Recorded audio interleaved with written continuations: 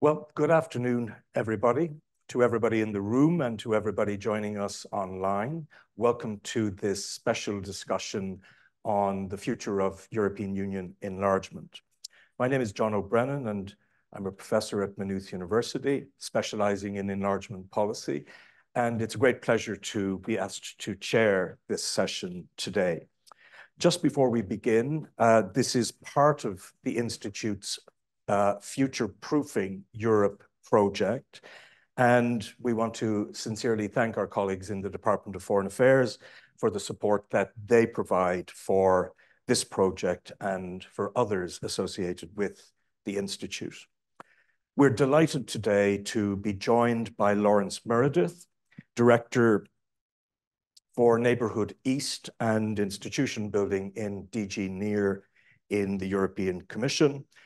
We're very grateful that Lawrence has given us his time and the benefit of his extraordinary experience within the Western Balkans and within the Eastern Partnership countries over very many years. Some of you will know that this is, in fact, the third in a very busy series this week. I've seen some of you more than I've seen my own family recently, which is never a bad thing, you might argue. On Tuesday, the Institute hosted the Swedish Minister for European Affairs and Nordic Cooperation, Jessica Roswell, and yesterday we had the Irish Minister for State for European Affairs and Defence, Peter Burke, who offered an Irish perspective on the topic. So we've had a very interesting range of member state perspectives on enlargement. Now, just a little bit of housekeeping. Lawrence is going to speak for about 10 to 15 minutes. We will then have significant time for questions and answers, both from the floor and questions directed online. If you are online, we would ask that you use the Q&A function in Zoom, and we will direct those questions then towards Lawrence. Now, I don't think I need to reiterate too much the fact that EU enlargement has come back onto the agenda in a very serious way this year. We're meeting today, I think, at a very important juncture because it rests between the point where the Commission produced its annual progress reports on the candidate states some weeks ago, and before potentially critical decisions are taken by the European Council in December. There's also been a huge amount of activity this year with think tanks and policy institutes producing lots of different papers on enlargement and trying to scope out what it means both for the European Union and for candidate states and aspiring states. The Franco-German paper, for example, from mid-September was a very, very interesting one, and it's elicited a lot of comment. I very much look forward to hearing what Lawrence has to say. He has been Director for Neighbourhood East and Institution Building in DG NEAR in the Commission since December 2015. It's great to be able to welcome him back to Dublin. We last met at Government Buildings in 2018 when there was a symposium on the Eastern Partnership and its development and evolution. Lawrence previously had been head of strategy in DG NEAR and led work on the European Neighbourhood Policy Review. He worked previously for 10 years on the enlargement portfolio in different roles. So he has really deep experience in exactly the regions that are gravitating closer to the European Union through the accession process. So with no further ado, it's a great pleasure to ask Lawrence to address our audience. Lawrence, thank you.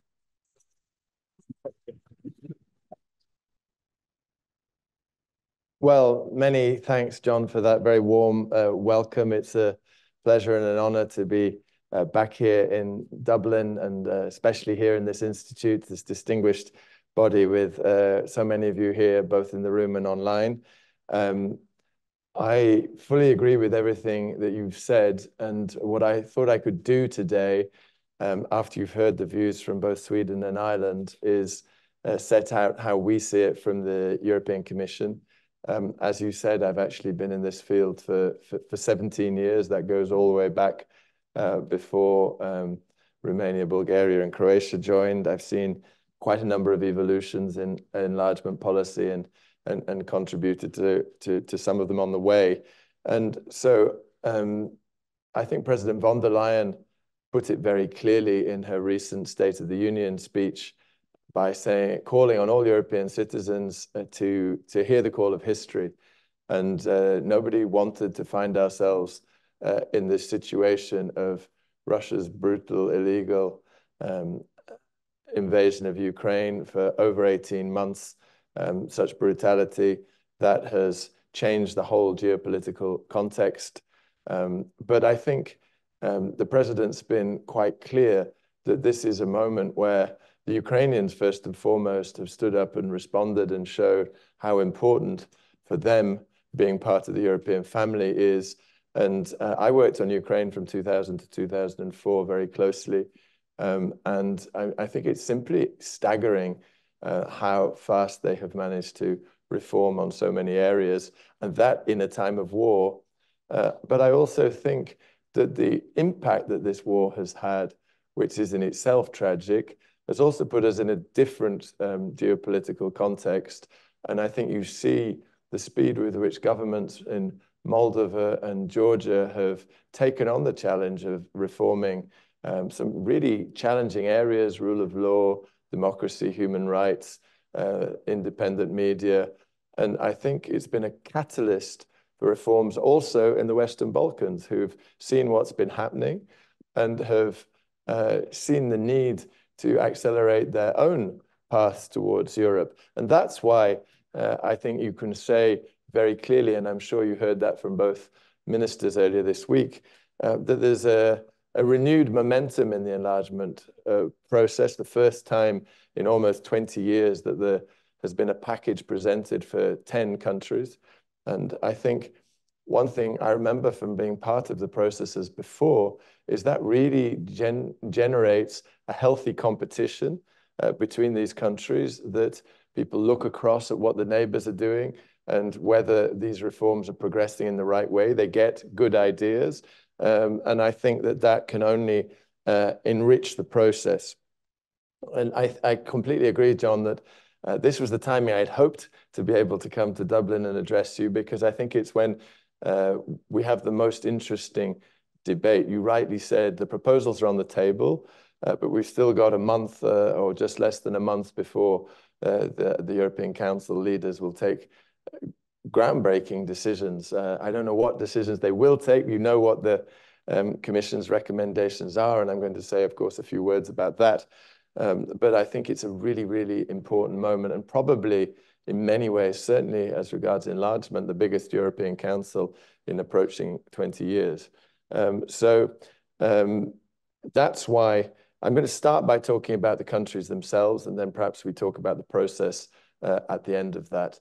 Let's start most obviously with Ukraine, where we had called, in our opinion, on their application for membership for them to address 7 steps. And I think it's really important to underline that this is a merits-based process. There is no fast track. This is all about what reforms have been delivered on the ground. And as an EU official in enlargement for many years, I've always underlined with my teams, our credibility, the credibility of the European Union, depends fundamentally on an accurate portrayal. And that's so important because the countries themselves know where they stand. All EU member states have ambassadors or representatives who are reporting to them. So it's really important that we have an accurate picture of what's going on. And I think, as I said in my opening remarks, Ukraine has really stepped up and driven reform at a remarkable pace. And that's been the basis for the Commission's recommendation for the Council to both open accession negotiations with Ukraine and also to adopt negotiating frameworks once a number of further steps have been taken. And in a similar vein, I was actually in Moldova with Minister Peter Burke only a month ago, and we were at the Moldova support platform together. And we heard addresses from President Sandu, Prime Minister Rechan, and Foreign Minister Popescu. And again, you could really sense the vigor with which the Moldovans are driving forward reforms. And again, it's the same main areas of rule of law, of course, big debates on issues like de-oligarchization. I'm sure we'll come back to that when we get to questions and answers. But we see that out of the 9 steps that they were asked to say, they've made very, very substantial progress. And that's why, again, the Commission is recommending opening accession negotiations with Moldova. And again, that the Council would adopt a negotiating framework once Moldova has taken a number of additional steps. And we can talk about what those steps are and how they, perhaps when we get to the questions. Let me turn to Georgia, where I was asked by our Commissioner to present the package in the light of the adoption. I was in Tbilisi just after the recommendation had been made. And I have to say that in the 8 years I've been in this position, I've never experienced such an atmosphere. There was euphoria and waving of European flags on the streets of Tbilisi. And I'd ask you to reflect on in how many places you see such vibrant waving of European Union flags. And I also had discussions both with civil society and the leaders of all political parties represented in the parliament. And again, definitely one of the issues we've talked about in the lead up to our report was polarization, the need to tackle this. And I have to say, in the 8 years I've been there, I've not seen such a consensual discussion. Of course, there were differences of opinion. It's natural. It's the nature of things that political parties differ on how things should be done. But there was unanimity that they felt that they welcomed the Commission's recommendation, and they really, really call on all the EU member states to support the recommendation to grant candidate status to Georgia. Also, of course, on the understanding that the remaining steps and priorities are addressed. And here I'd like to talk about a couple of the issues that we've identified, which is foreign interference and information and manipulation, alignment with CFSP. These are important issues. This is about joining the European Union means taking on EU values. That's in the treaty. And I think these are issues that in this geopolitical context are all the more important than they've ever been before. I'm going to turn to the Western Balkans, and I'm going to start with Bosnia and Herzegovina because the Commission has also recommended the opening of EU accession negotiations with Bosnia and Herzegovina once the necessary degree of compliance with the membership criteria is achieved. We see progress on several fronts. We also call on Bosnia and Herzegovina to fulfill the 14 key priorities that are set out in the Commission's opinion on their membership application. And you can see the evidence that we put in our report. And, you know, for me, this process is always about the people of these countries. And this is really a significant message of encouragement to the people of Bosnia-Herzegovina who have faced, as we know, many challenges over the year. But it's also a call on the authorities to take their responsibilities and to accelerate reforms on these areas. This brings me to talk about Albania and North Macedonia, where the screening process, for which I'm actually responsible under my institution building hat, is advancing smoothly and swiftly, which is really important. And there, I think the main opportunity that is on the table is to open the first cluster, the fundamentals, ideally by the end of this year. And that's for the authorities to deliver on these key areas we keep talking about, rule of law in particular. And then let me come to Kosovo and Serbia, an issue, as John said, that I worked on in depth for a number of years when the very first dialogue was started all those years ago. And I think the EU has been really clear that normalization is part of the process, and it's imperative on both sides to take the steps to address this. We've seen tension this year, we've seen setbacks, and I think it's really important that both sides address those issues, and that will be an important element in their path towards the European Union. And so Montenegro, we do welcome the formation of a government that is sending signals that it's very interested in the progress towards the European Union. And of course, their progress will depend on meeting the interim benchmarks set in the famous rule of law chapters 23 and 24. That's key to the overall speed of progress. I would also like to flag the growth plan. That's an innovation, put 6 billion euros on the table, 2 billion in grants, 4 billion in loans. It's very, very substantial. It's got 4 pillars. Firstly, deeper integration with the European Union single market, which is, of course, the foundation of the membership that lies ahead. Secondly, and this has been a challenge in the Western Balkans, regional economic integration. This really needs to accelerate, and I know there are others in this room who know the region even better than I do, and I'm sure you'd agree that this has been often a frustrating challenge to get the economic opportunities to their full advantage. We really call on the governments to take this opportunity. There's substantial incentives on the table now. And thirdly, of course, once again, the growth plan, business environment is again about rule of law, democracy, reliability and predictability. And so these elements will be the third pillar of the growth plan. And fourthly, of course, the incentives of the financial support itself. So all these three issues come with the incentives of this 6 billion growth plan. We believe this is a really substantial new element that in a moment where the Western Balkans is looking at what's happening in other parts of the world, we've talked about Ukraine, Moldova, and Georgia. There are strong incentives on the table in the new growth plan for the Western Balkans to help them accelerate their reforms towards the European Union.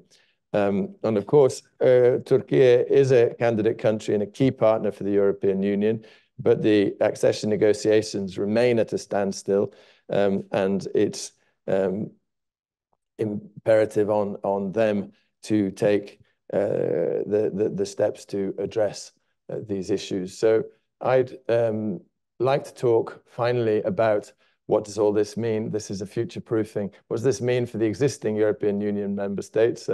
I've been discussing this in my bilateral meetings here in Dublin with different departments. And of course, I think the president's been very clear that right now, work starts following her State of the Union speech from next year on policy reviews that will look at all aspects of what that implies for a future European Union. And let's be very clear on the rules of the game. Your enlargement is an intergovernmental process, as you all know very well. Decisions are taken by unanimity, and that means that future member states will only join once the existing European Union member states can agree on how that can be done.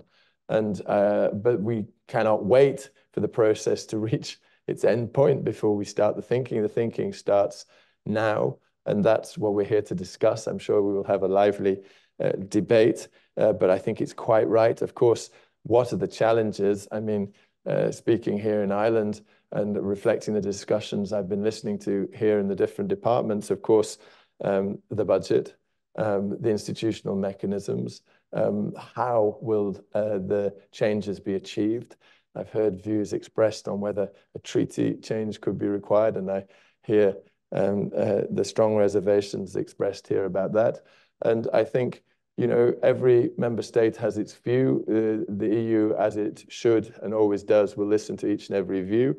And we need to find a way forward. Agriculture is always a major element when we talk about the budget. But I would, to this audience, I would say we've done it before. We did it with the big enlargement in 2004. We did it with big countries. Poland, Romania, they're now on the inside as member states. They have their own interests in the same sector. So I think this will be a key element of the future negotiations, and it will be definitely challenging discussions, I'm sure. It always is, but up to now, we've always found solutions. And I think the essence of the European Union is we're stronger together. That's the pull that the European Union has for all these countries we're discussing today. And I think that the EU is more than capable, as the President von der Leyen says, of answering the call of history and taking steps to complete our union. Thank you very much.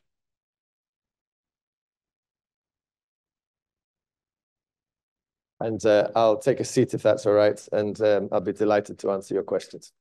Well, thanks very much indeed, Lawrence, for that very comprehensive and I would say hopeful analysis of where we might be going with further enlargement. Can I begin by asking a question about the rule of law and the link between the rule of law and how it functions within the European Union and the cluster of fundamentals within the enlargement process?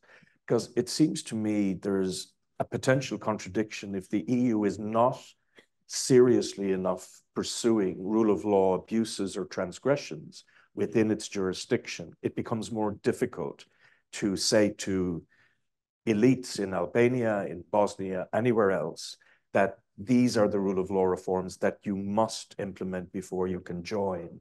Now, there has been, I think many people would argue, progress in tackling a lot of the abuses through different tools and mechanisms. But do you see a linkage between the two? And is it something that within the capitals of the candidate and aspiring states that comes up, that they talk about hypocrisy, or they can point to things within the union that are deficient, to say the least, that they're being held in a way to a higher standard? Thanks very much, John. And I think that I don't know how many times I use the phrase rule of law in my opening remarks, but I think it's very much at the heart of today's enlargement process. I think this is something that we've learned through experience I've lived through. And, the European Union is constantly evolving, and people say, are we changing the goalposts? Well, the very simple answer is that the European Union is changing, and therefore the goalposts reflect where the European Union is today and will be tomorrow. And that's not where it was 10 years ago, 20 years ago. So I think the first point to be really clear is, yes, any future member state will not only be expected to meet the standards of today, 2023, but the standards that we will have put in place by whenever they will join. And I think it's important to be clear on this. Sometimes there are misunderstandings. That is the case. Yes, it's challenging. Yes, it means that even when we're doing the screening, I talked about screening right now for Albania, North Macedonia. I'm sure it'll be an issue if the Council takes a decision to open accession negotiations, for example, with Ukraine and Moldova. There'll be a strong desire to advance quickly again with screening. But when we will have done the screening, that will be the photograph of then. And as the process evolves, these countries and the European Commission will have a responsibility to help those countries meet the new criteria as they develop. And I think there are strong incentives on the table. There's the Ukraine facility in prospect, not yet fully decided, but there is also the growth plan, which has been announced, 6 billion, of which one of the key pillars is the fundamentals for the Western Balkans. So there's a lot of help. And yes, I do think that the President von der Leyen, since she took up office, has been crystal clear she wants a Europe of values. It's one of her political guidelines and 10 priorities. And in that time, we've really moved forward with the rule of law reports in the European Union. And we've made it clear that from next year onwards, we'll be doing an assessment as to which countries we would open the rule of law reports also to these countries. So I think it's robustly clear that, and I think that that is one of the key factors that the people of these countries, be it to the Western Balkans or Ukraine, Moldova, Georgia, really want is more effective rule of law in their own countries. Thank you. That brings me to a question about public opinion and civil society. I was interested in what you said about your trip to Tbilisi and the huge popular support that there exists there for membership. But one of the criticisms of the EU in the enlargement process over the years is that it didn't really work effectively enough with civil society, that the process has been kind of elite-led for very understandable reasons. Governments have to be the key actors. But if you look at what happened in Poland, the mobilization of civil society there before the election was extraordinary. And it leads some to argue that the EU and the Commission should be more proactive in working with civil society groups on the ground in candidate states? Well, thanks, John. That's a very good point. And if you look at what we've said last year in our opinions on Ukraine, Moldova, and Georgia, for the first time, we made it explicit that engagement with civil society was one of the priorities that we wanted them to address. That's the first time that's been put so clearly black on white. And I think that reflects a realization of what you say is completely correct. In my almost 20 years experience in this business, the speed with which a country moves towards the European Union reflects the consensus in that country. So if you see a country, let's take Georgia again as the example, where over 80% of people in consistent surveying over the 8 years, it's ranged between, I think, 75 and 85% over the entire period I've been a director. I mean, that shows a groundswell of popular opinion, and any political leader needs to take that into account. I give the example of Georgia. I could have given other countries. And I think another thing I'd like to say is in the time I've been working there, and I'm thinking in particular of engaging with our former Deputy Director General, Katerina Maternova, now the EU ambassador in Kiev. And one of the things I learned with her is that she really transformed how the European Union is engaging with civil society in these countries. And our motto was, it's not enough for governments just to hear civil society. You have to actually change things. There's no point. We're well beyond, yeah, let's have a meeting, tick the box. We've seen civil society. We're going to do our proposals anyway. That's not at all what the European Union has in mind. What we have in mind is we've a solid process of consultation, and the original proposals are changed, not all of them, not to every aspect, but at least demonstrable change between what the government of the day thought they might want to put on the table, because they've heard the views of civil society. So, and I'd like to also make another point about, let's say, the will of the people. This is not just about what's the dynamic in the countries applying to join the European Union, and that's why I'm here in Dublin and in Ireland. This is about making sure that the people across the existing members of the European Union see why it's also in their interests that enlargement takes place. And I think this is a really important part. That's why I was so delighted to have the opportunity and the invitation of the Institute to be here. Thank you. I'm going to turn now to questions from our audience, both here in the room and online. So if you would like to put a question to Lawrence, please raise your hand, and you might just tell us your name and your affiliation. Before I do, Stephen, with apologies, I'll come back to you in a moment. There is a question online from General Gerard Hearn, who's a retired Brigadier General and a member of the Institute. He asks, do you think that the normalization process for Kosovo Serbs entails their capitulation to uneven political and civic dominance by Kosovo Albanians? Now, I come at that issue differently. There have been very worrying developments in the relationship between the two in recent months. We saw a paramilitary raid into northern Kosovo in September, and there does seem still, what are we, 10 or 11 years on from the agreement that you and your colleagues worked on, to be just this great distance between the two, and that rapprochement just isn't happening. So I wonder if you talk about that, because you have such extraordinary experience with Serbia-Kosovo relations, and whether there is a genuine prospect for solving that problem. Well, thank you very much, both the Brigadier General for his question and for your remarks as well. It's true that I know both Kosovo and Serbia well from working on that from 2006 to 2015 and through an extraordinary period of development. I think the European Union and all the member states have been really, really clear that normalization is essential on the path towards the European Union. We have a very high-level EU special representative leading the process with strong support from the High Representative Vice President. And And yes, you're right. There's definitely, I referred to it in my opening remarks, there is right now, this year, there has been tension in both directions. And I'd like to come back to the point I made about enlargement more generally.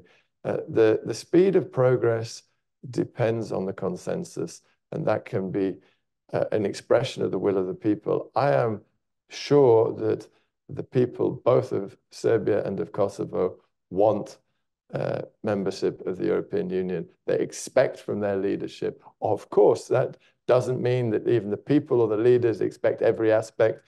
Compromise on both sides is always difficult, but it is essential that there is progress on normalization for, and I think that is something that the people expect. I do hope, I mean, there's a political dimension to this, but I do believe that the growth plan on the table offers immense new opportunities to incentivize reform, because in compromise, there are often people who perceive that they lose out. I'm not saying that all these aspects can be addressed by financial support alone. I do believe the political process is key, but I do think that with the additional massive support that the growth plan offers, that can trigger, hopefully, a clear return to consensus building, which is imperative for progress on this issue. On that very point about the new subvention, it seems to me that not just in the Western Balkans, but I see this in the relationship between Bulgaria and Romania, where I think there are still only 3 bridges across the Danube. It has been very difficult to develop regional cooperation. And I get the sense sometimes in the Western Balkans that it's an either or, the way it's actually perceived by people. And if they do invest a lot in embracing regional cooperation, it might be at the expense of their EU membership trajectory. I just wonder, do you see evidence that there is a sort of change there and people are beginning to understand the value of that kind of regional cross-border interstate economic cooperation as a vehicle, not just for taking all of the states towards the EU, but solving some of those issues about identity and so on? Well, thank you. I think that if you ask the question, do people want better connectivity in the Western Balkans? It's a really simple answer, absolutely yes. Then, of course, you ask individual countries, well, how should we achieve this? And I've worked on this for a number of years.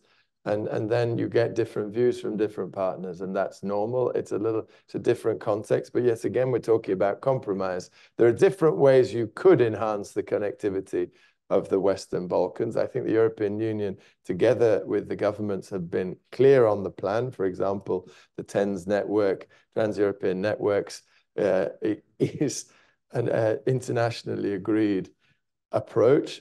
Now we need to not just put our money where our mouth is. There is money on the table, so money will not be the sole factor. It's about political agreement on the way forward. It's about sequencing, and we have to start somewhere. And I think, again, this is something people really want. You know, to go to a region I'm working on right now, the Caucasus, we're talking about a Black Sea undersea cables, so both for electricity and digital. I think we're in a different geostrategic context. I think such an idea, so ambitious, would have been unimaginable even 3 years ago.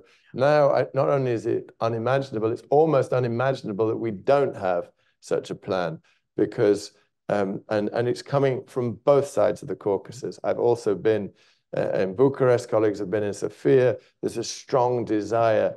It's obvious that we need different sources of electricity. Yeah. It's obvious that the renewables potential in each of the 3 Caucasus countries will be massively enhanced, not just enhanced.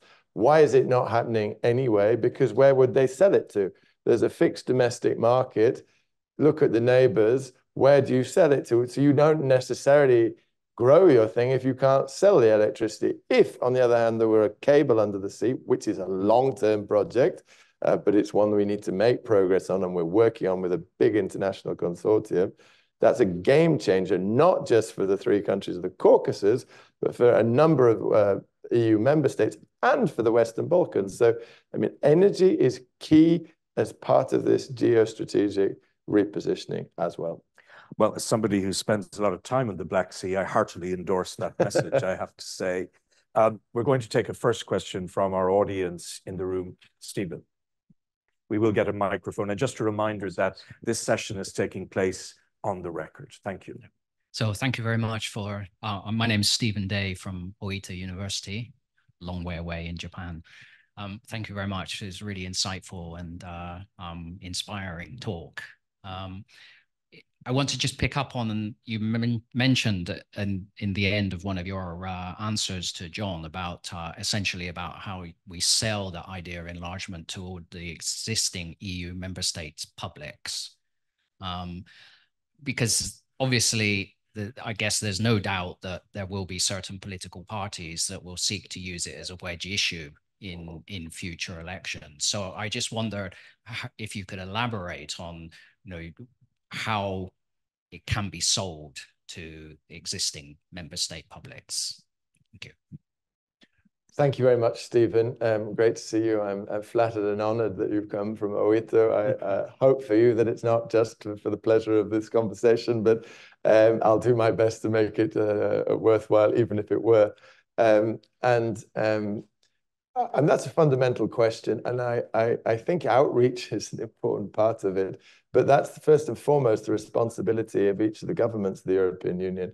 I really believe they need, and I think that's why I couldn't unfortunately be here myself, but one of my colleagues was reporting on what Minister Peter Burke said here yesterday about Ireland has always been at the forefront of enlargement, spoken in favor, recognized that there are real challenges. I think people want to hear an honest assessment of the road that lies ahead. One should not just paint it as enlargement is blue sky and green pastures. I do believe that that's the right direction. It's what the minister said, but there are definitely challenges on the road. But we have the capacity to address those. We've done it before, and the European Union is stronger as a bigger actor.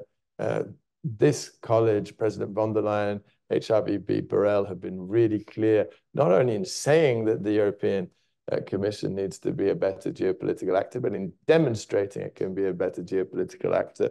And I think, many thought that the EU would be divided by what happened in Ukraine. They thought that already in 2014. They definitely thought that what happened from 2022 onwards would sooner or later result in splits. I remember numerous commentators, especially going back to the 2014 period, saying EU could never hold this. This is not going to work. I like to come back to that because that is clearly and demonstrably not been the case. The EU is strongly and passionately united in defense of Ukraine. Ukraine is led by its own actions and its own voluntarism to reform and to resist and demonstrate its resilience. So I think people see that we're in a totally different geopolitical context where the EU needs to stand up for its own values. This is about democracy, rule of law, peace, and security. And I think using the European Peace Facility, when it was first put forward, I heard many say, no, what's the EU doing? Member states will never back it. And even if we adopt it, they'll never use it. And bang, incredible. And people forget so quickly what was said by the commentators, but I haven't forgotten that. And this is, we regret that we found ourselves in a situation where it was needed to use it so urgently. But I think we can only be impressed that the EU is acting as a geopolitical player, and that is the future. So when you talk about what are the challenges, yes, of course, there are budgetary issues, but these will be addressed. Of course, there's a functioning of the EU issues, although I'm not sure that's what gets the people on the streets most excited. I think it's the budget, the agriculture, will this affect our own livelihoods? And I think we have to be clear, there will be adjustments. But in the longer run, you're talking about a bigger market, bigger opportunities. We have seen that the enlargement of 2004, yes, there were issues on the road, but on balance, clearly economically, the case is demonstrated that is the greater benefit of all, including first and foremost the original EU member states, if I can put it that way, who have taken those economic opportunities and who've expanded their markets and their prosperity.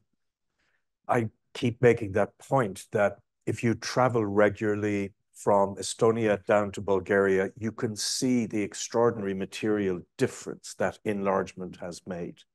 It is quite incredible. I don't think it's well enough understood here, perhaps, and in some other member states of the EU, just how much transformation has taken place.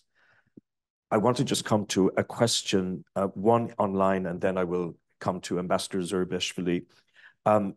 There's a question from Professor Maureen Yunker-Kenny at Trinity College, Dublin.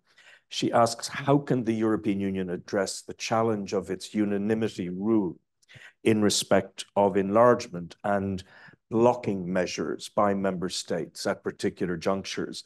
It's been widely reported in recent days that Hungary is going to object to the opening of negotiations with Ukraine. And this leads me to reflect on other patterns of blockages. The Bulgarian blockage of North Macedonia, for example, which is entirely about culture, identity, and history, for me, has no place within the enlargement process. It's something that professors and others should slug it out over. But it has been a recurring feature of the enlargement process over the last decade or more, where member states who are on the inside, for whatever set of reasons, seek to block progress being made by candidate states. Do you want to just look ahead to the December European Council and even beyond that to see how can we move beyond that kind of obstructionism? Thank you. Enlargement from its very first days has been an intergovernmental process. It's been decision by all member states acting individually and together. And yes, I recognize that has presented numerous challenges to the countries, but also in all modesty, as a European Union official, it's presented us with quite a lot of challenges on the path. We've looked as imaginatively as we can at how to address those issues, which, as you say, this is not, let's say, what we had imagined when we set out the enlargement strategy. But the fact of the matter is, under the current rules, we have to reach consensus. And yes, that does involve lengthy discussions, debates, sometimes not always compromise. And that is difficult. But being a member of a club that works at 27 has its challenges, but we've just discussed it has massive opportunities. So if you act as the European Union, you have greater security, greater economic prosperity, but in a process which is ruled by unanimity, you do have to reach a consensus. Now, I am sure that when we talk about the policy reviews and future-proofing, which is the theme this institute has very interestingly chosen, looking ahead, these issues are going to come to the fore. I cannot judge where the decisions will land, but I'm certain that that will be on the table as part of the discussions. Yeah. Ambassador Zurabishvili. Thank you very much, John, for this opportunity. And of course, I wish to thank the Institute of International and European Affairs for this opportunity that you provide to all of us all the time with very excellent speakers where we can hear their views, and then we can have opportunity to participate in the Q&A session as well. And of course, I wish to thank you very much, Lawrence, for your very long-standing friendship to the people of Georgia, to Georgia. You are a very well-known person in Georgia, and I can say is that you are one of the best experts from Brussels who knows all the insights of the Georgian internal and foreign politics. I wish to say is that, first of all, I'm very much delighted, not just myself, but we all are very much delighted that the last decision of the European Union to recommend the George to grant the candidate status has been done. It gives us additional incentives to fulfill the other reforms that should be done by the government.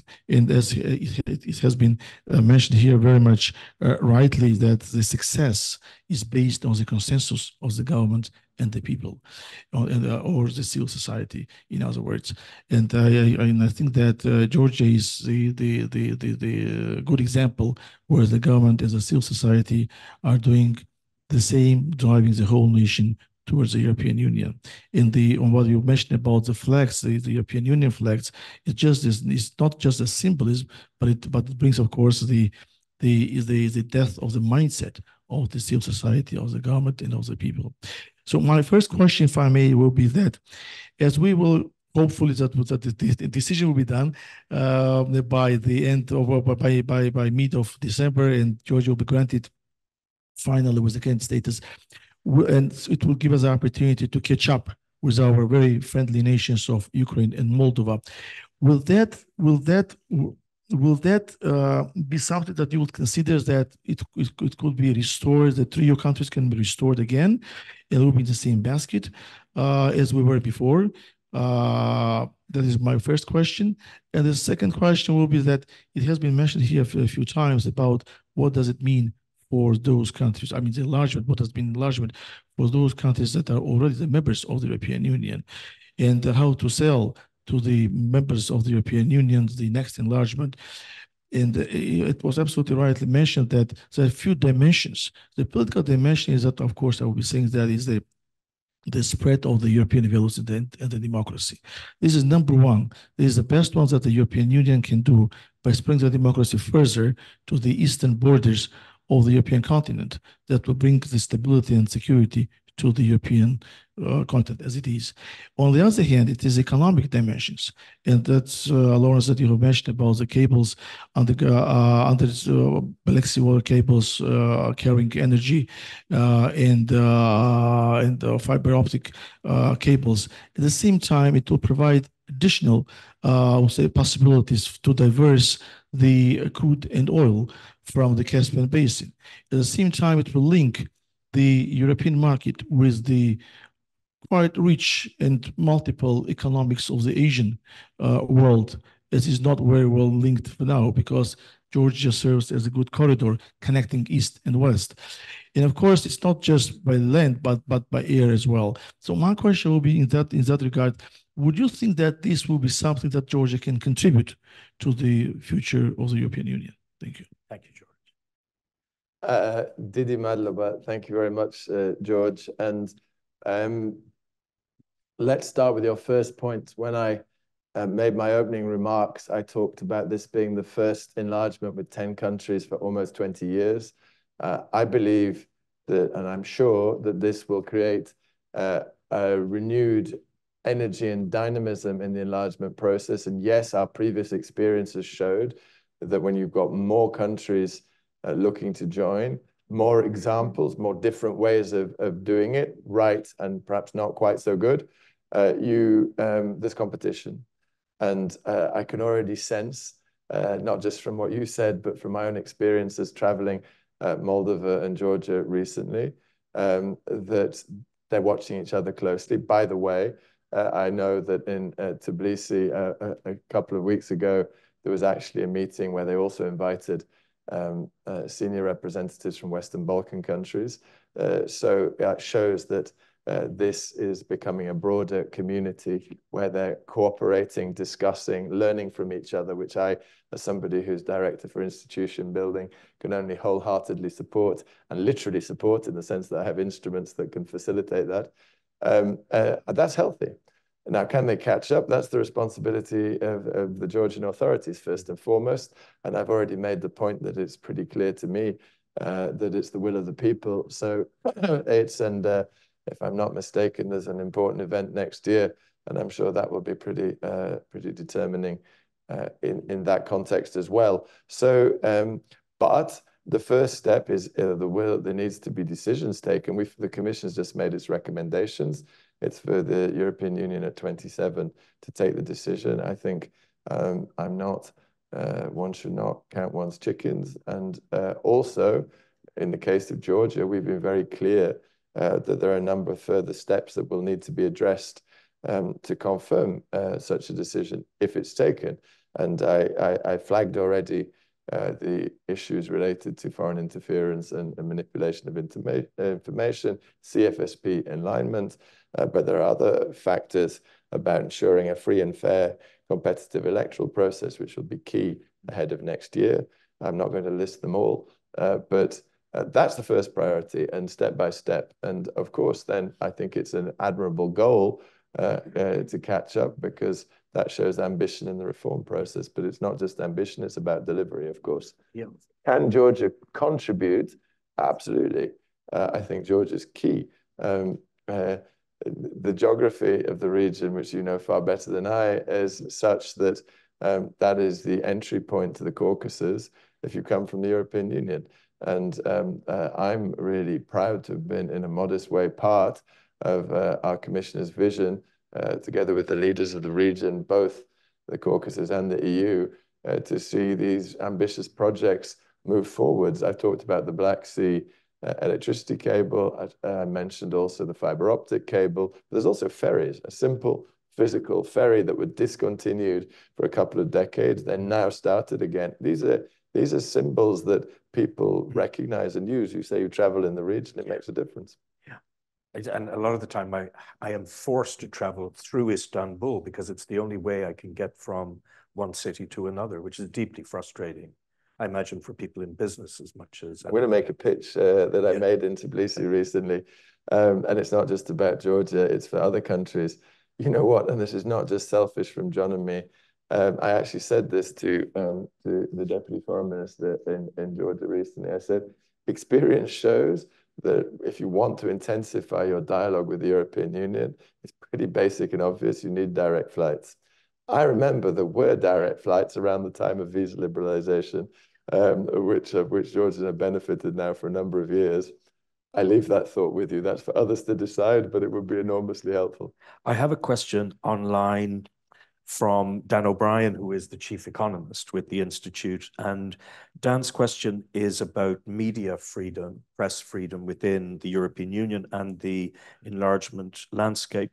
He asks, what sort of thresholds for press freedom could trigger the Commission to intervene in a member state, and I presume in a candidate state as well, in which a government and or political parties seek to curb freedom of the press? There's deep concern, I think, Lawrence, about media capture, the capture of both public and private television, radio, and newspapers, both within the EU and particularly in the Western Balkan states. And I just wonder about your view about how proactive potentially the Commission might be, because there's a lot of evidence to show in some states the media has been almost entirely captured by oligarchic forces or those that are close to the governing party or regime. Well, thanks to Dan for his question.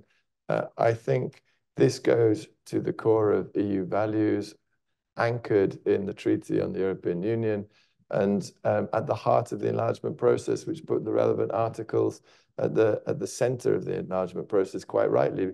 But it's not about articles in a treaty, it's about what people want. People want to hear a diversity of opinions, and people have views on the direction of their own country, often of other countries, by the way.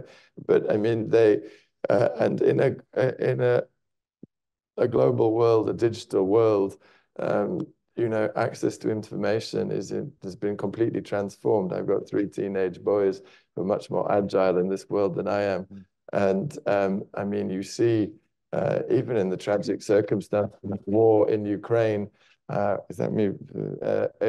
the war in Ukraine, you know, information is key. And therefore, independence of media is an essential criteria. And this is, again, what we said in the steps. Look at what we put in Ukraine.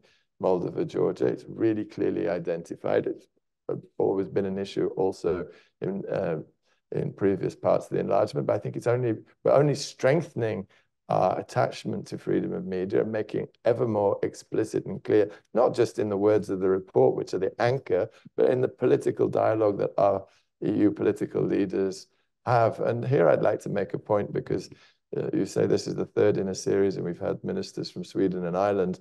I would also say that the strength of the European Union is when EU leaders speak with one voice. So it's not just about the leadership of the European Union institutions, it's about EU ministers making these messages and underlining that this is the voice of 27 speaking to the applicant countries, whichever they may be. Yeah.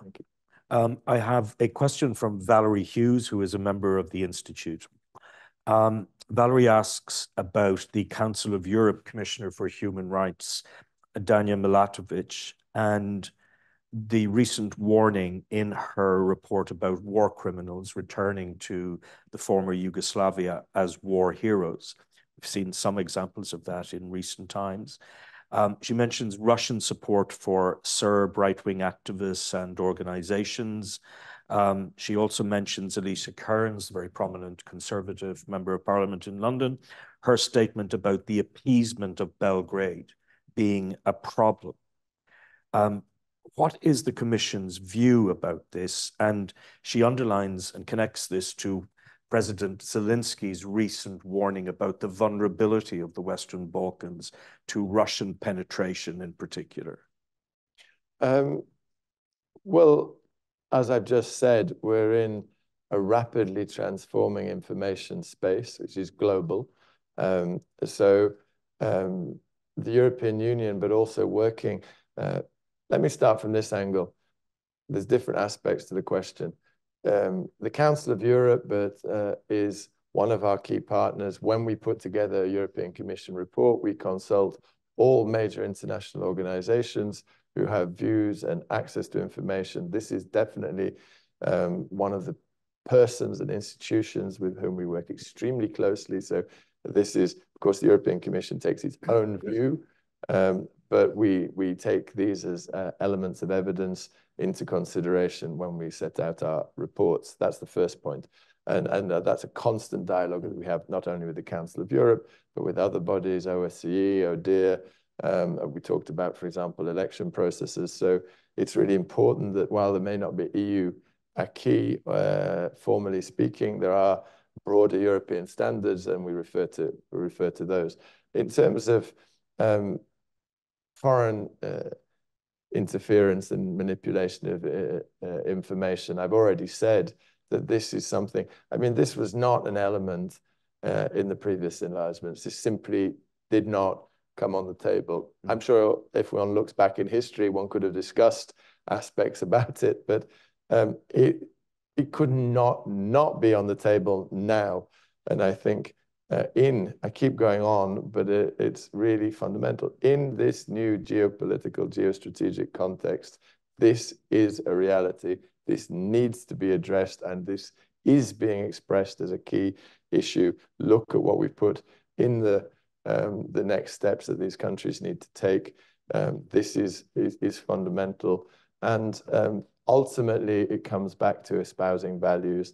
And I would also say it's about what the people want. And if the people of a country, whichever it may be, call strongly enough for their leadership to drive towards the European Union, it's never linear, the progress. There will be steps forward, steps backwards, but it's the people who will hold the leadership accountable. And I do believe that for whichever of these countries, that the process of going towards the goal of EU membership is fundamental for the people, and that is what will mean that leaderships have been held to account. And we've seen it in previous enlargements that those there've always been breaks or deviations or differences at different moments, but then it's the people who need to hold their leadership to account.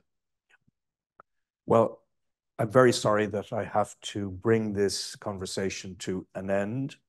I want to thank our colleagues at the Institute for hosting us, to Anna and Lorcan and their colleagues for all the logistical help in preparing, to Jill and her colleagues for organizing this really interesting series of events. And to anybody who's just tuning in for this one, I highly recommend that you go back and watch Tuesday and Wednesday's events from our ministers, the Swedish and Irish ministers. I want to thank everybody who has viewed online and everybody who has come to the Institute today for what's been, I think you'll agree, a really expansive and highly illuminating conversation led by Lawrence. So we really appreciate it, Lawrence. Thank you very much indeed. You're welcome back in Dublin anytime. Thank you. Thank you.